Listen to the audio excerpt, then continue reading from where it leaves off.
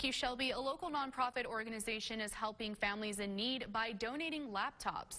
The STTE Foundation sparking an initiative of donating 15 laptops this morning, one per family. The laptops were purchased with donation funds from Western Tech and other private donors. The executive director of the nonprofit says there's a significant need for devices as much of the community is working remotely.